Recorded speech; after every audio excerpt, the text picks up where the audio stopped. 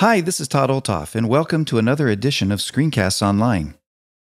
Launch applications have been around the Mac for years, and two of the more popular launchers today are Alfred and LaunchBar. We've covered both of these applications in the past, but the last time we covered LaunchBar was in 2014, where we covered the version 6 update. Since then, there have been a number of added features, so we thought it was due for another look. I will start this screencast with a review of some of the keyboard actions used to activate the actions in LaunchBar, and then cover some of the newer features since our last screencast. So if you haven't watched the previous show, I would recommend doing that before watching this screencast. So let's get started with a review of some of the keyboard actions used in LaunchBar 6. LaunchBar is an application similar to Spotlight that allows you to search your Mac. It also allows you to take action on certain things that you find, all while using the keyboard only. So you can keep your hands on the keyboard and you don't have to use the mouse.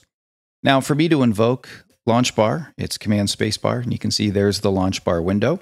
That's the same keyboard combination for Spotlight, and so you can set it up however you want. I like to replace Spotlight with LaunchBar because I can do so many other things with it, but that's up to you on how you want to use them, because you can use Spotlight and LaunchBar side by side if you'd like.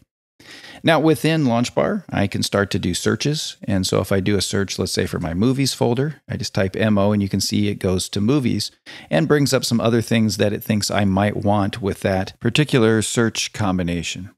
Now, let's just say, for instance, I don't want movies to come up when I type MO. I'd rather have Mosaic come up.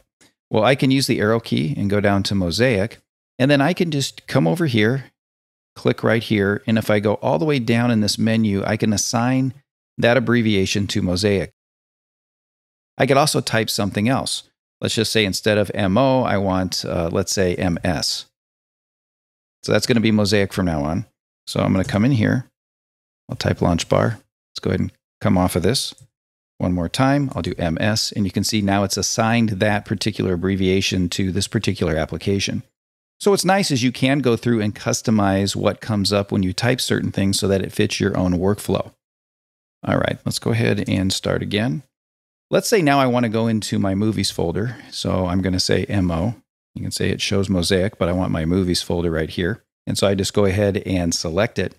And what I can do, if I just tap the right arrow, you can see that now it's starting to browse the file system. So these are all the different folders that are inside my movie folder.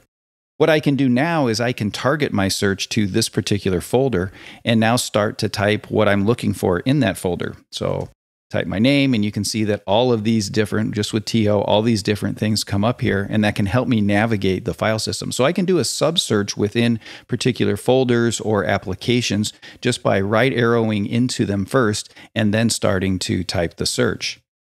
Now, the other thing I can do is reveal particular details about an item. So if I come down here, and if I just go ahead and hit the right arrow, you can see that now I have details about that particular item. So this is a photos PDF, and what it's giving me is all kinds of information about the PDF just by arrowing in. So that's revealing details, and you can do that on anything. You can do it on applications, you can do it on various files, but it just gives you details about what that particular item is right at your fingertips. I can also navigate back up just by hitting the left arrow, and I can go back up to where I started, or I can even go further if I go with the back arrow. Now all of a sudden here is the next level up of my file system. So again, I've done this just with the keyboard. I haven't used the mouse other than just trying to assign the abbreviation. So you can see how easy it is to start to navigate these things. That's just a quick preview of one of this week's Apple-related tutorials from Screencasts Online. Screencasts Online is your premium source of Apple-related video tutorials. All of our members get access to brand new, up-to-date tutorials each week, as well as unlimited access to our entire video archive full of Mac and iOS related tutorials. You can stream and download all of our videos on your Mac, iPad and iPhone, and even your Apple TV using the members-only Screencasts Online Apple TV app. Membership also includes a complimentary subscription to the digital Screencasts Online monthly magazine, published each month and packed with videos, articles, reviews, as well as hints and tips covering all aspects of the Mac, iPad, iPhone, and all of the other fantastic Apple products. So, if you're ready to start getting the most out of your Apple devices, Visit screencastsonline.com today and become a Screencasts Online member.